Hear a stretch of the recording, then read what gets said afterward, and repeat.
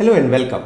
In the last video, you saw that if you want to rise in life, you must get hold of power. By hook or by crook, it doesn't matter.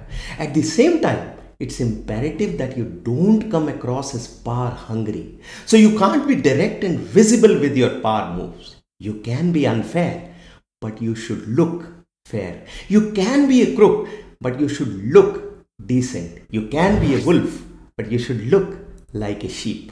If you want to learn the difficult art of deception, 48 laws of power is a good start point.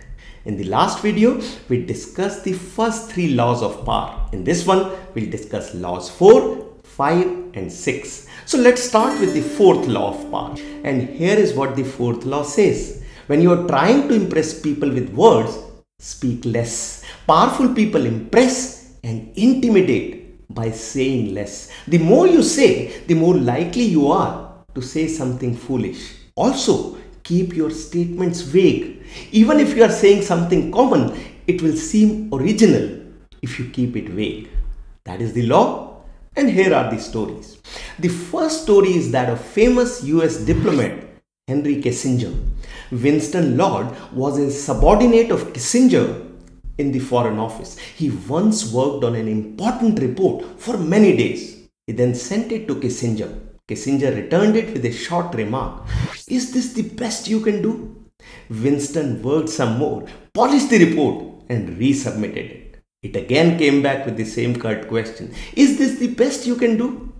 When Kissinger sent it back the 3rd time, Winston snapped and wrote, "Damn it, yes, it is the best I can do."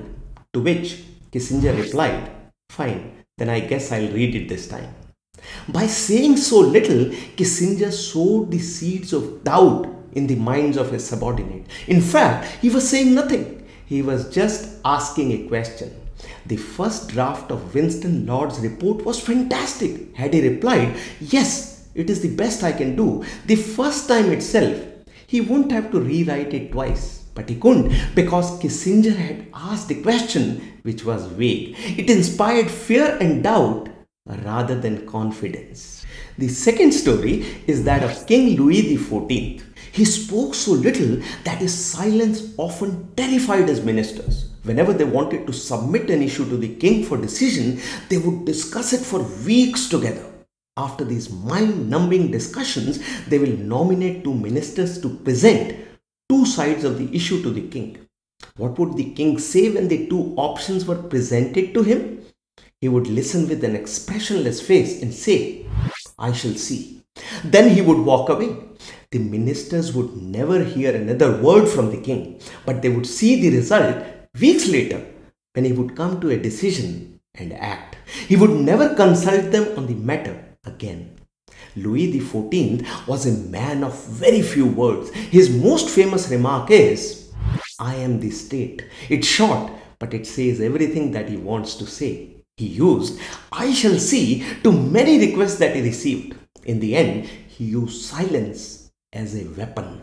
An author wrote this about him: "No one knew as well as him how to sell his words, his smile, even his glances." The third story is that of Nicholas I.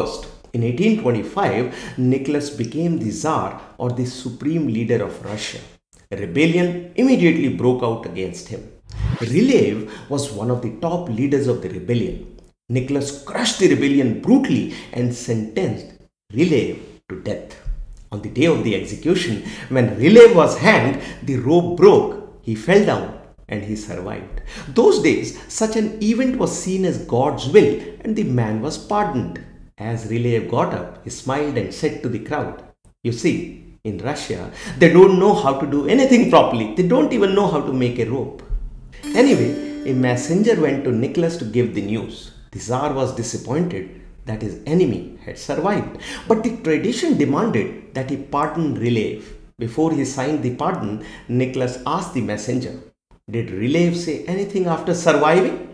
The messenger replied, "Sir, he said that in Russia, we don't even know how to make a rope." Nicholas once said, "In that case, let's prove him wrong."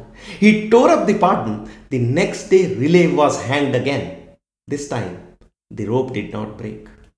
Moral of Ryleev's story is this: Keep your words under tight control. Once they are out, you can't take them back. In particular, be extremely careful when you are saying something controversial and sarcastic. It might give you satisfaction now, but you might have to pay a heavy price in future.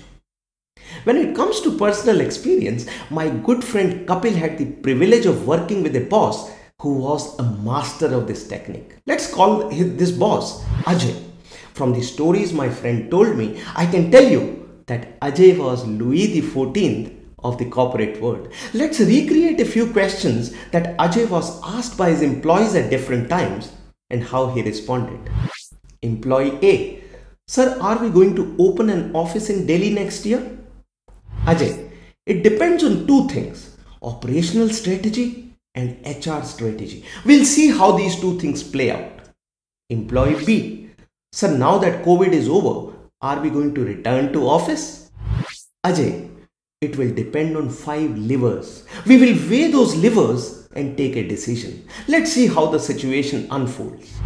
Employee C: Sir, shall we get a salary hike this year? Ajay: You know, our EBITDA has grown at a healthy rate. The burn has gone down, but still net profit is down. We are still analyzing the situation. Isn't that beautiful? Non-communication at its best. Whatever action he takes in future, Ajay can never be wrong.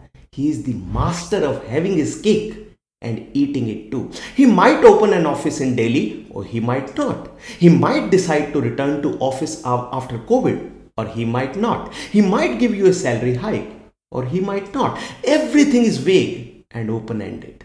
As a side note, Kapil told me that Ajay had no confusion when the question was about his own salary. He will forget strategy and levers and say loudly and clearly that he should get a 20% hike and 10,000 shares as stock options. In the end, the crux of the fourth law is that power is a game of appearances. When you say less, you appear more powerful than you are. Your silence makes people uncomfortable and fearful and doubtful, just like the ministers of Louis XIV. So that was the fourth law of power. When you are trying to impress people with words, speak less and speak vaguely. Before we discuss the fifth law, a humble request. Please subscribe, like and share. It's a new channel, friends. Need your help to make it work. Thank you. Great. So coming now to the fifth law, which says, reputation is the foundation of power. Through reputation, you can intimidate and win. Guard your reputation at any cost. Apart from protecting your own reputation, learn to destroy the reputation of your enemies. Then stand aside and let public opinion hang them. This is the law, and here are the stories. In the ancient Chinese court of the Wei Kingdom, there was a man named Mitsu. Mi had a reputation of being supremely polite and gracious. He was the king's blue-eyed man. The king loved his horses. He had made a law that if anyone rides his horse carriage without his permission, he will have his feet cut off. One day, Mitsu's mother fell ill. He used the royal coach to visit her without the king's permission. When the king found out, he said, "How great is Mitsu! He loves his mother so much. For her, he forgot that he was committing a serious crime and could be punished." Another day, two of them were taking a walk in an orchard. Mitsu picked up an apple. After eating half of it, he gave the other half to the king. The king said, "You love me so much. The apple is so delicious, but instead of enjoying it yourself, you gave it to me."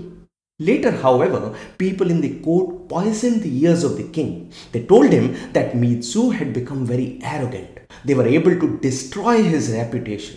Now the king saw the same actions in a new light. He had the audacity to use my carriage without my permission. How dare he give me a half-eaten apple? Soon, Mitsu was dismissed from the court. The second story is that of General Erwin Rommel. In World War II, General Rommel was leading the German tank divisions in the deserts of North Africa. He had built such a reputation for deception that he was known as the Desert Fox. His very name struck terror in the minds of the enemy.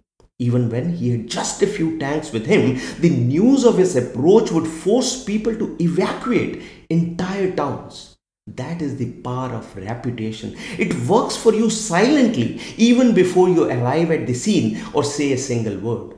Another amazing thing about reputation is that once it is established, it grows without any effort.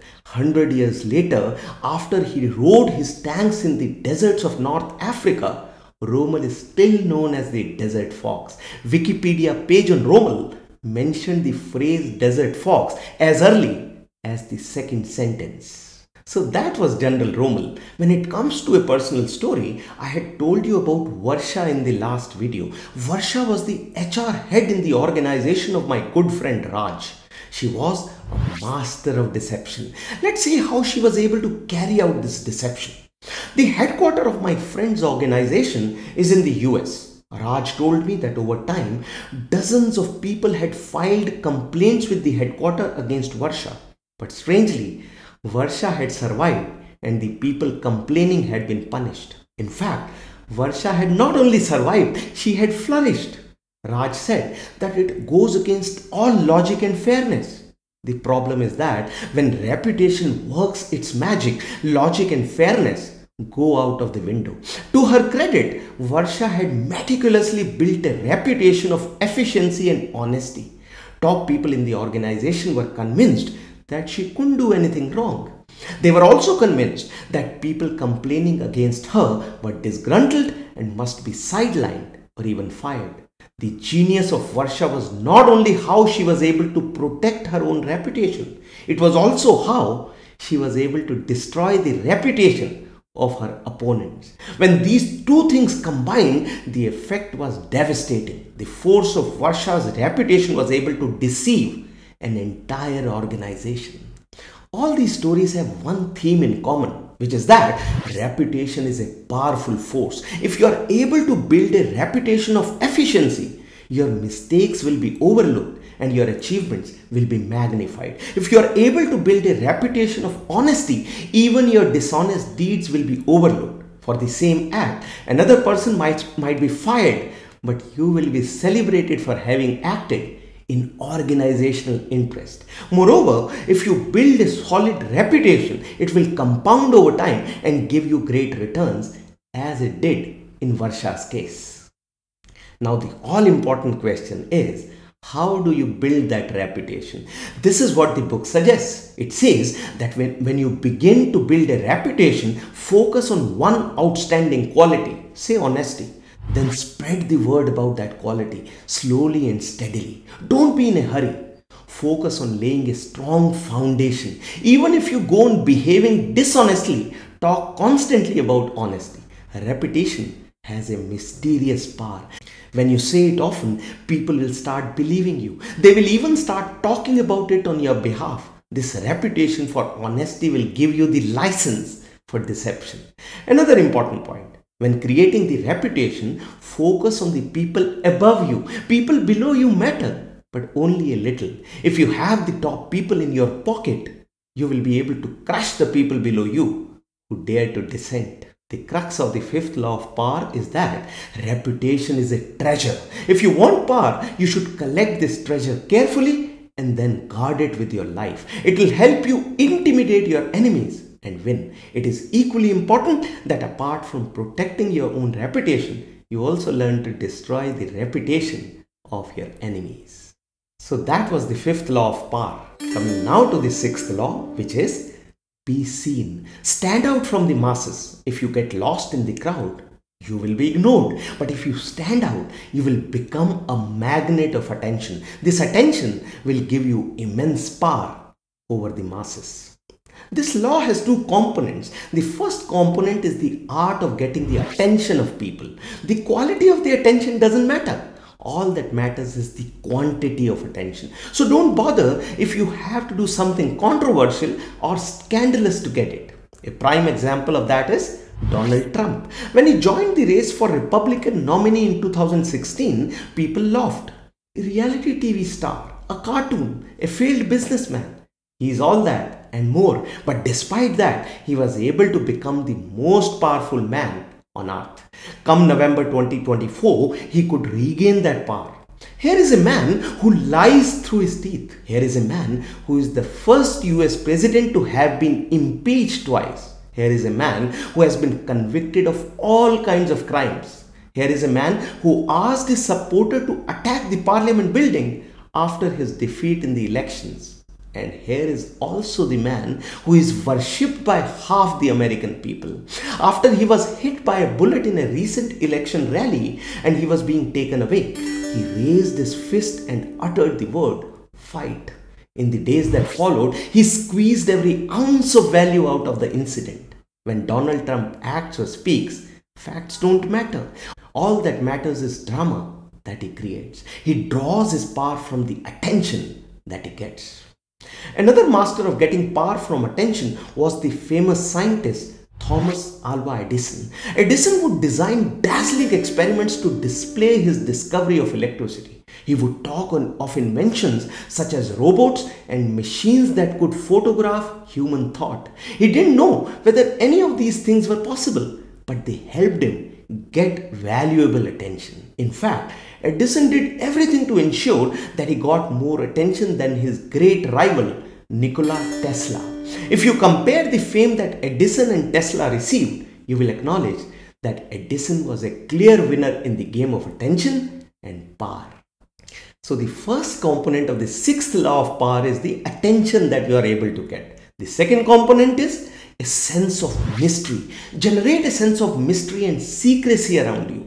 Keep your words vague. Keep your intentions unclear. Keep your actions unpredictable. This sense of mystery will multiply your power. That is how General Rommel multiplied his power. There were battles when British forces had 5 times the number of Rommel's tanks.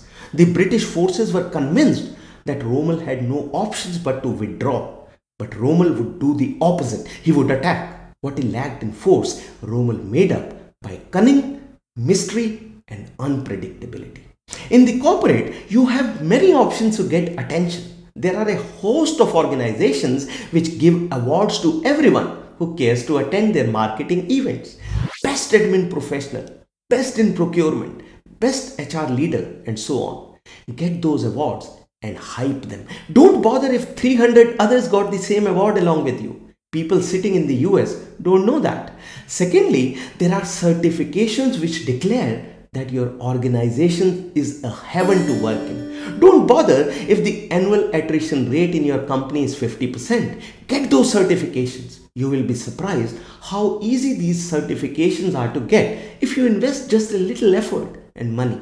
And mind you, getting awards and certifications is not enough. You need to hype them on the social media. Seeking attention is not an easy game, but it's very rewarding and will give you incredible power over others. So that was attention. What about mystery? The game of mystery is relatively easy. Just don't take any decision. Hold long meetings, listen to everyone, and then sit tight. Ask for more data. Ask for market surveys to be carried out. Ask your people to hire a consultant. More reputed the consultant and the more money of the organization that you spend, the better. If something goes wrong, you can pin the blame on them. While you are having a ball, let people think that you are working hard to make the most difficult decisions. Let them wait and talk about which way you will go. If you take decisions on the spot, people will think the decisions are easy. If on the other hand, you prolong the process in a planned manner, you will be able to create a sense of mystery around your decision-making method. It doesn't matter if you yourself don't know what that method is. So boys and girls, whether you like it or not, life is a game of power. If you want to win that game, you need to understand and practice the laws of power. Here are laws 4, 5 and 6. Law 4. When you are trying to impress people with words, speak less. Powerful people impress and intimidate by saying less. Also, speak vaguely. Even if you are saying something common, it will seem original if you keep it vague.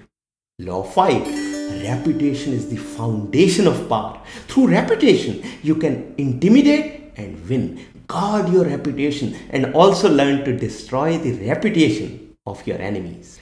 Law 6. Be seen. Stand out from the masses. If you get lost in the crowd, you will be ignored. But if you stand out, you will become a magnet of attention. Until next time, take care and be powerful.